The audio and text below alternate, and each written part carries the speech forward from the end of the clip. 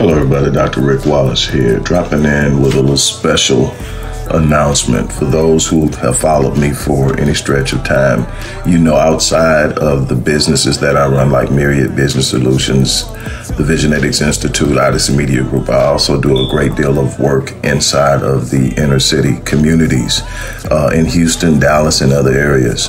I'm asking now, as we push a fundraiser, that you support what the Odyssey Project is doing in the inner cities, especially with programs like Black Men Lead, which is a rite of passage initiative, and Restoring Ghetto's Forgotten Daughters, which is a program focused on helping young girls, but boys as well, suffering from childhood sexual abuse, rape, molestation, domestic abuse, absentee fatherhood, and so many other things. The information will be in the box. Thank you.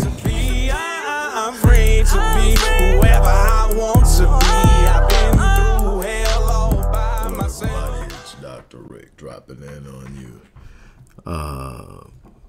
Hope everybody's having a great start to your week so far. Look, I am going to try to get through this as quickly as I possibly can. You saw the intro, you know the routine if you follow me. We need support. We need you to contribute. We need you to donate. We've been doing this work for over 30 years, and I'm not going to get into it the way I really want to, because that's not why I'm here. I was having a conversation and something sparked on me about a passion, and I've written about this multiple times. I've lectured on it. I've lectured on it in both men's and women's conferences, as a matter of fact, giving both perspectives, same stance, same position from two different views. And I'm going to talk about it here, and that is the notion or idea of the independent, strong Black woman. Every time I hear strong Black woman, I cringe. And before you get in your feelings, let me explain to you why. First, anytime I hear that word, it tells me some Black woman is doing something beyond what she was designed to do. It is not normally applied to the Black woman who has a strong, supportive Black man helping her hold the family down and making sure she's financially secure and making sure she's physically safe. It's normally for a Black woman that's taking on a role that's outside of the scope of her natural capacity. And it happens. In a lot of times, it's not because she chose it. It's because some kind of way she ended up walking the journey alone. She is now a single parent. But I want to give you a contrast by which you can frame what I'm going to share with you. And I'm not just talking out the side of my head. I was a single father to my older children. And not one time did anyone ever hear, and I haven't ever heard a single father say, I'm the father and the mother. Or being a single father or a single parent as a man makes me strong and independent. There's almost an understanding and acknowledgement when you watch a man doing it. There needs to be a woman in there. There's something missing, but there is a designation of strength assigned with moving outside of the scope of one's capacity when it particularly applies to female Blacks. It's not done in any other race. That should always, these are some of the things you should look at. Is this the norm in other races? How are other races faring in comparison to us? Now, if we were talking about strong Black women and Blacks were just killing it, and we were climbing the socioeconomic ladder, we were taking positions of power in every social and political spectrum, then we say maybe we might be on to something. And this isn't me saying the woman belongs barefoot, pregnant in the kitchen. I'm not saying that at all. I'm saying that in whatever she does, she's uniquely designed for specific things, and so is the male.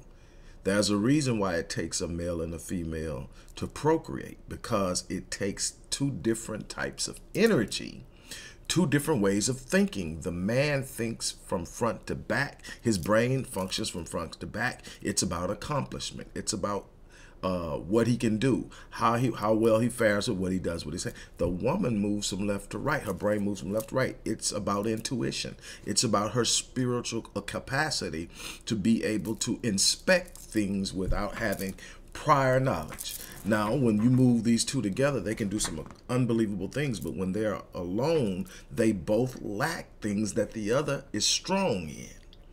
But so let me explain something to you. So the first problem is it's not applied to men. You don't hear black men claiming to be mother and father when they are single parents. Never did. It never went through my mind. Matter of fact, it was clear to me that there was something missing. It was clear to me that obviously there needed to be some feminine energy in that home in a position of authority. Someone that could bring some balance, because while I can be loving, caring, and nurturing, my primary role was to stand in authority and protection when necessary, to apply discipline. And I could love and hug. I was very affectionate with my kids. So that's not what was missing. It wasn't the affection, but there's a nurturing spirit inside of the female that just simply isn't there with me. Just like there is a sense of identity and purpose and protection that's just, you're going to naturally feel safer in the presence of a man who's handling his business as a child. And then there are all these other things that come along with just simply being, not just the parenting part, but being single parents is where it starts. That's where you start to get the praise as a black, independent, strong black woman. Here's the problem with that dynamic. You'll often hear women who carry that title, and it's a title of praise. It's something that's worn with a great deal of pride. Here's the problem, though.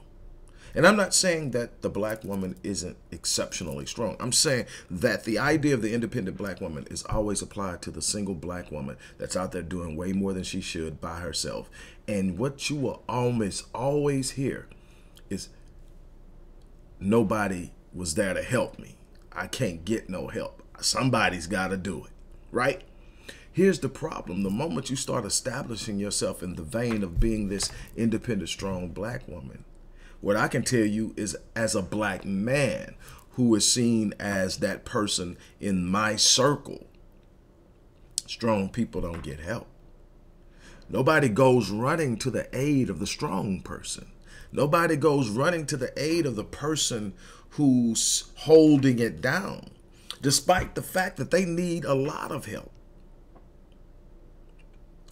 Men naturally respond to the vulnerability in a woman. Doesn't mean I want you to be weak. It means I want you to be able to sink into me so that I can cover you. And I need to know, matter of fact, that you are strong, but your strength isn't in standing alone and doing it all by yourself, although that's where you get all your praise. Matter of fact, there's an all-out assault on the woman who wants to be in the home and loving on her man and loving on her children and doing anything that's quote-unquote considered domestic. Oh my God, she's lost in time. She needs to get out of there. That's so vulnerable. That's so weak. She's covered. She's in a safe place if he's doing what he's... Now, if a man isn't doing what he's supposed to do, this isn't applying to him. This is applying to men who are doing what they're supposed to do. And this is applying to women who, without recognizing it, are alienating the help. And this isn't just from men. This is from friends. I can tell you, as that dude, I literally have to be very specific. If I have a need, I have to be very specific. and what I'm going to need from somebody. Because if I just said, man, it's getting rough out here, it's followed up normally with, man, I know how it is. Man, I'm going to be praying for you. Keep your head up. End. But the person that, looks like, man, I'm badly holding it together, and that's who people see them at, people are more willing to sit up and say, what do you need? Well, imagine that it's the same way with a woman. When you're constantly screaming, I got it, they're going to let you have it. Unfortunately, I'm not saying it's right. What I'm saying is, every time I hear strong black woman or independent black woman or independent, strong independent black woman, whatever, any of those things, it's always accompanied or followed or represented by a black woman standing alone, carrying the torch, the load, the volume, and the roles of more than one person. And unfortunately, a lot of times I see it. I gotta be the father, and no, you can't be the father. You can try to fill some gaps in some roles, but that role is reserved for the male. And hopefully we can get our men to stand up, because, again, that's a problem. That's one of the reasons I am so avid about Black Men Lead. Why? Because it properly socializes young black males early in life and prepares them for the roles that they must step into as they move into adulthood. You can't take young boys who don't know what manhood is and expect them to exemplify it. You can't expect them to snatch it out the air. You can't expect, because mama told you this is how women want to be treated, that's manhood. No, that's how women want to be treated. Manhood is so much more than treating a woman the way she wants to be treated. And it's real hard to treat a woman the way she wants to be treated when you're not operating in your masculinity. Because there are some times a woman won't admit it, but she wants you to sit up and say, this is not what we're going to do. It's not good for us. I got you. She's going to throw a tantrum. She's going to get mad, but she's going to sit back and say, he took the lead. He stood in.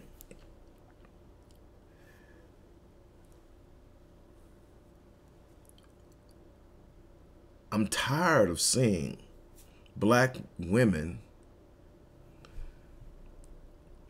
being applauded for killing themselves. And then the question comes, well, what happens when there's no dude here? That's a part of this whole social enigma that I've given so much attention to, that I've written about, that I've spoken, I've lectured about, the healing that needs to take place. You can't take your brokenness in and out of relationships and expect to cultivate long-lasting relationships that are ideal for parenting. We can't sit up and put the horse before the cart. The cart before the horse. Whatever saying is, the cart before the horse. We can't put the cart before the horse. And what I mean by that is, we go out and we just procreate. Then we try to make it work. We haven't developed a foundation for the relationship. We haven't developed a plan for ourselves. We haven't determined what it means for us to stay in this and go. We haven't really truly matured into an understanding of what it takes to have longevity in a relationship. We are abiding in a culture where it's now not only acceptable, it's expected to outgrow relationships. So when it gets hard, you just step away from it. Nobody has to actually hunker down and sit up and understand that nobody's getting through life without having difficult times.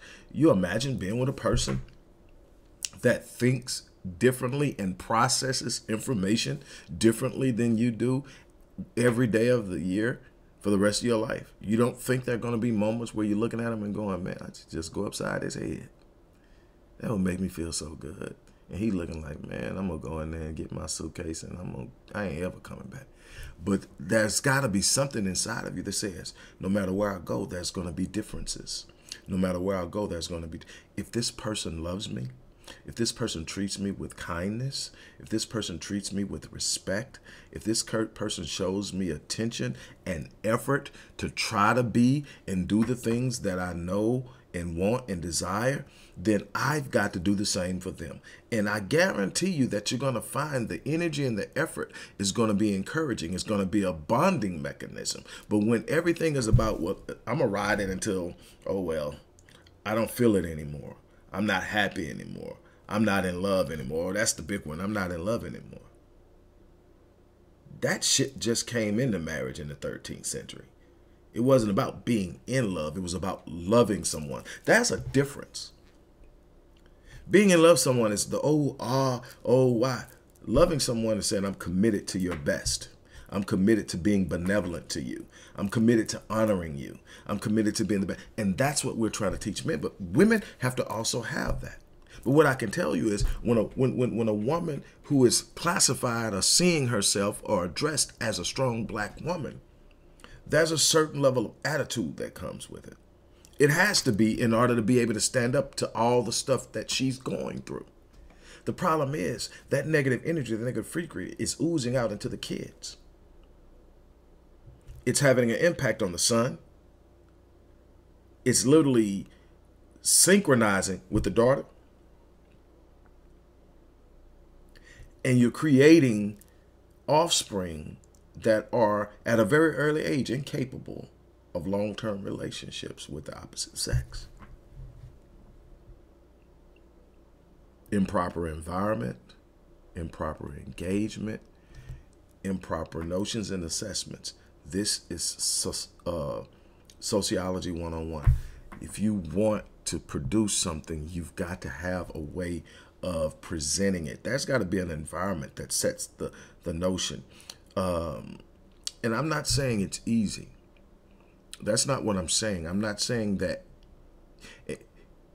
as long as marriages have two people, minimum, there's always going to be a chance something's not going to go right. Why? Because it takes two wanting it simultaneously. All it takes is one not to want it at one particular time. And it becomes a problem because one person can't fix it. Anytime one person doesn't want it and the other person does, the person that wants it is at a disadvantage. Is vulnerable, can be taken advantage of, can be manipulated. And that's not how things operate. Normally what a person is going to do is when they see that, they're going to step back.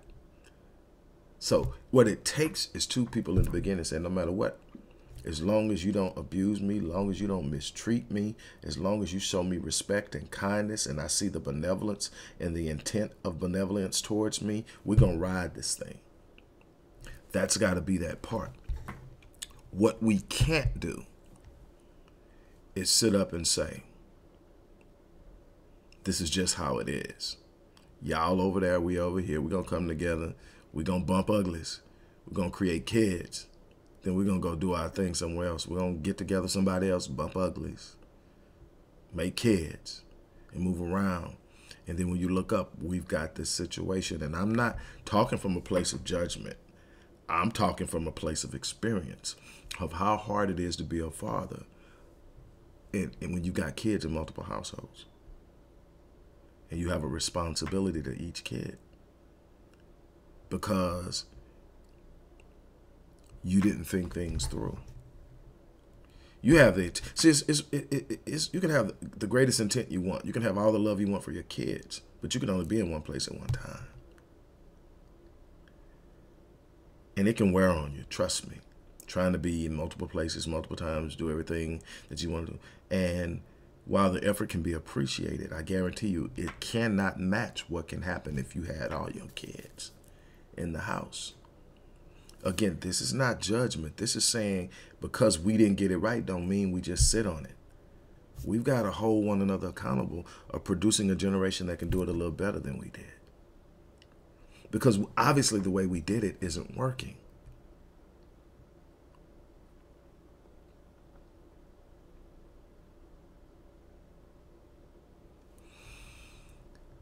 What am I getting at?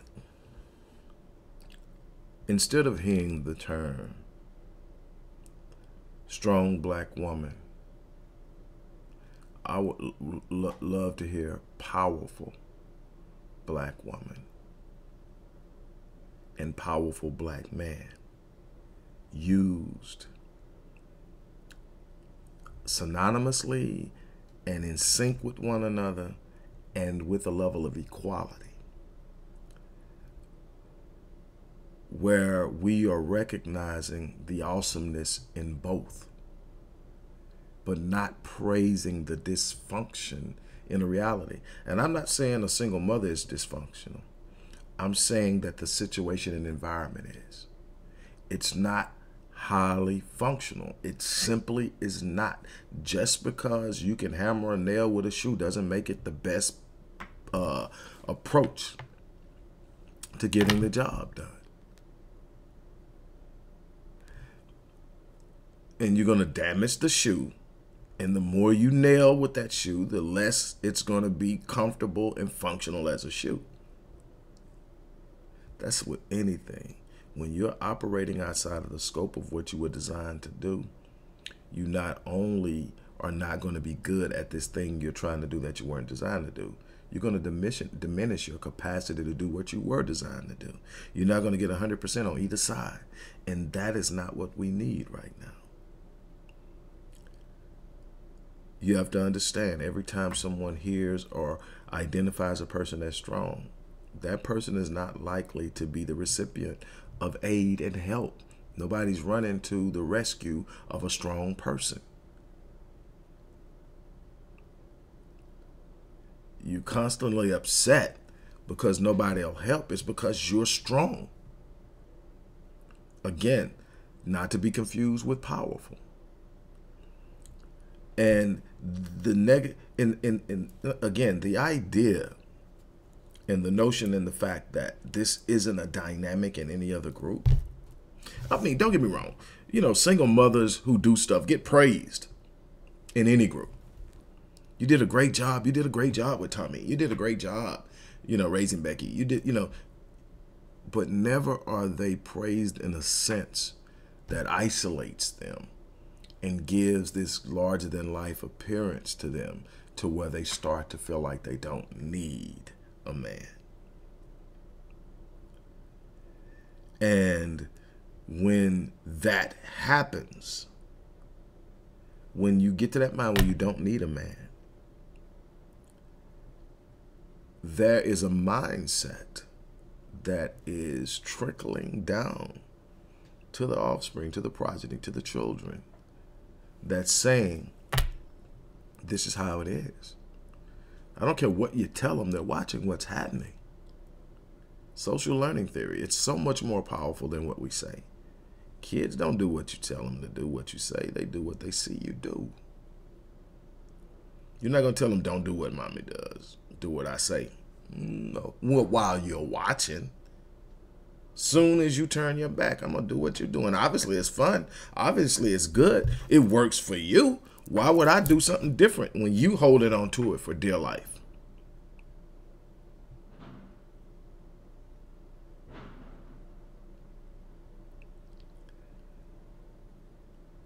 We need black men and black women to understand the importance of connectivity. We need to learn how to celebrate our women without applying these assignments of identity that isolate them. Because what you look up and see is a decline in what we're producing, in the results that we're getting. And it's because we're not operating in our divine nature. There's masculine energy. There's feminine energy. There's a desire to protect. There's a desire to nurture. There's a desire to guide and cover. There's a desire to love and inform and advise and come together. No one is more important than the other. No one is to dominate the other. There is a perfect merging, and there is a trust that has to exist. This is the thing that I'm speaking of that concerns me, is we've lost our trust for one another. We've lost our trust to be in long-term relationships. We're chasing this idea of happiness when the person who's responsible for our happiness is self.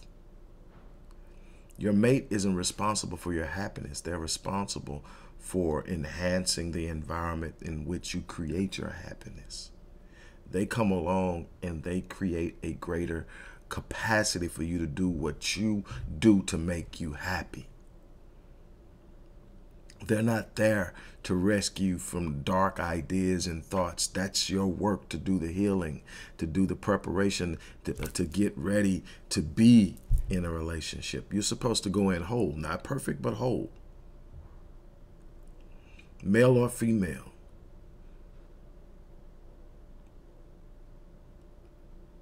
That's something that we are going to have to be willing to do. So that's why I cringe every time I hear strong black woman.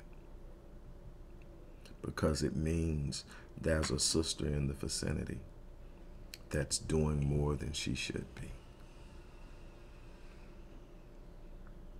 On that note, I'm going to challenge you guys to really think about what I shared with you. And on another note, support the work we're doing at the Odyssey Project, from the research center to the think tank to program creation and implementation to boots on the ground. We've been doing it for decades. I'm challenging you to support the work we do. Go in the description box and give. We've got to build. We've got to build. We've got to reverse an entire social paradigm that's been engineered into our thinking that's working against us. They're not going to do it. They're benefiting from it. It's our responsibility. It's not going to happen with the glitz and the glare of nonprofit industrial complex ran organizations. It's going to happen with people who actually give a damn. We need to make that happen. Look in the description box, click the link, and give. That's my challenge. On that note, I'm out of here. Thank you.